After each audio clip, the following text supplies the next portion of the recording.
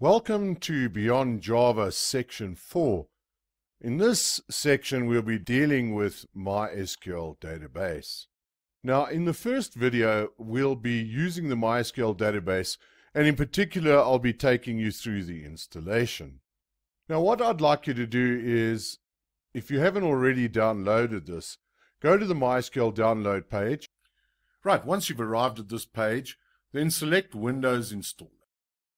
And here you'll be provided with two options.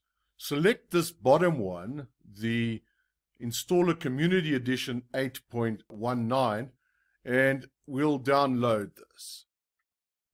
Now, even though it said 32-bit, it works with a 64-bit, so not to worry.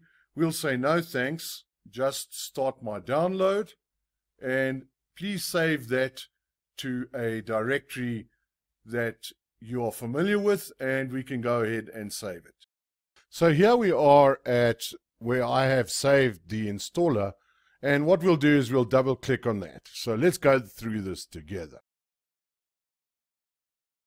Right, so let's accept the license agreement.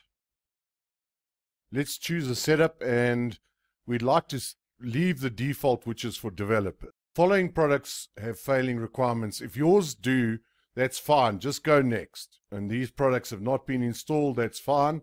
Okay, now you'll see that there's a list here. The server, the workbench shell, the router, etc., etc. Those are all fine, we can just execute this.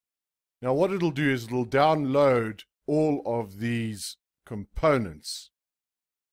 Right, now once all the components have been downloaded and the status is complete, that means everything has now been installed. And what we can do is then go to next. And what it'll now do is it'll configure the server and the router. So here we go. And we're going to be using it as a standalone so that we can just develop on our own machines. We'll leave the server configuration as standard.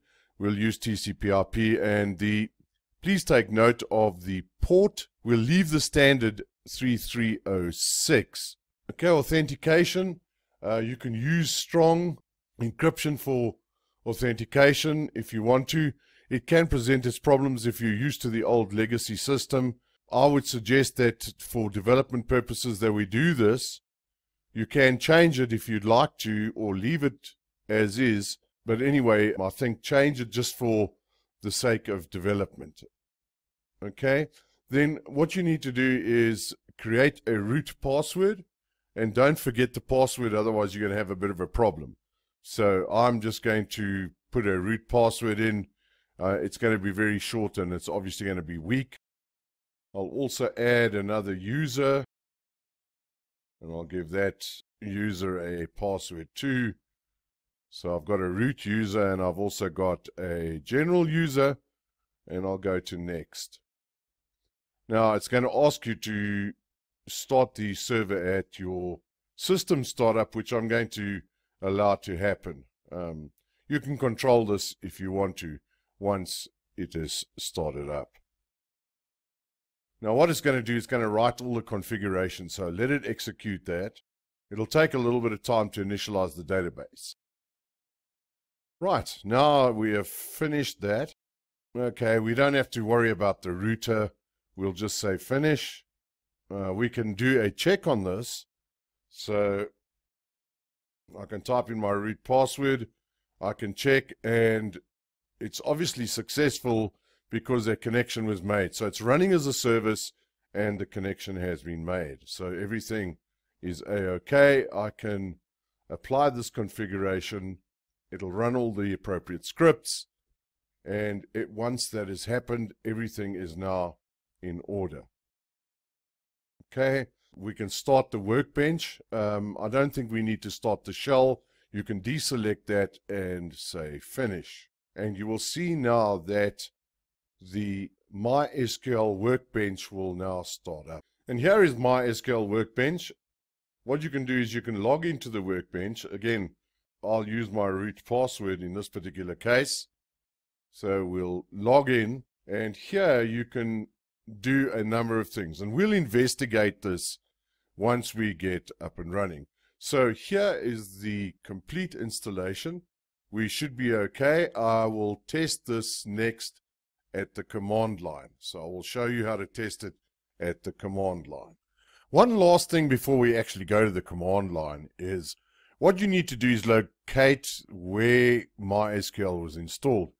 And in fact, I think for the majority of us on Windows, it'll be installed in program files, MySQL server, bin. So here, what you want to do is you want to copy that. And what we want to do is we want to set the environment variable, the path environment variable, to include this particular path. So what I'm going to do is I'm just going to copy that, and then I'm going to go to the environment variable. So I'll go to the environment variable, and I'd like to edit this. So I'd like to edit the path, and what I can do is colon and go OK, OK, and OK. Now, once I've done that, then I think it would be appropriate to go to the command line. Right, let's go to the command line and investigate how we can use and communicate with MySQL. Right, what you want to do at the command line is type the follow. -u for user, and my user is root. And then -p for password, and then type in your password. And then what you should do is you should see the client running. This is the client, and it's connecting to the service. So it's connecting to the database service.